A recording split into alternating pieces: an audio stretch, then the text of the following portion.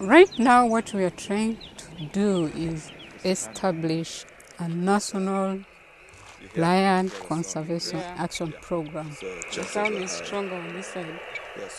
It's basically because the populations are really low.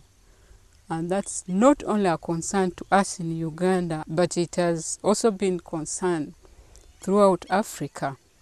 Right now, what we are doing is a big research which is going on about movements of animals in the corridors. And the Congo border has been identified as one of the corridors. That would be intentional. Okay, shut in the chamber. Like now here, the border is just less than 100 meters off. And you find all these kinds of movements up and down. And that means a transboundary approach will be extremely important. We put collars on these animals and they are being monitored. And what is definitely the outcome is they are moving across. They go to Congo, they come over to this side. Now our part as management is to make sure that when they go across, they are protected. So we have a transboundary collaboration with Congo. Surely our lion populations are small. As you know, small populations, so many things happen to them. If they experience epidemics, they can easily go, and their genetic diversity easily becomes compromised.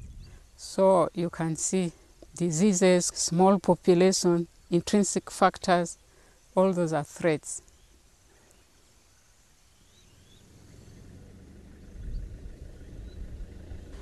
Well, the Envirovet team asked me why I'm interested in Envirovet. I explained it to them.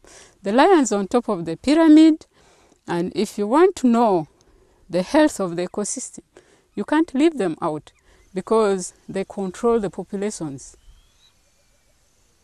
The tree frogs really don't get much publicity or credit for their incredible color changes, but that brown one with spots on it could also be green with no spots on it. These amphibian diops are multifactorial, so there's something underlying it, like the kitchen fungus, probably something has set that off. And there's certain the benefits and experience I got from the Envirovet program is I would have learned so much about what controls ecosystem health.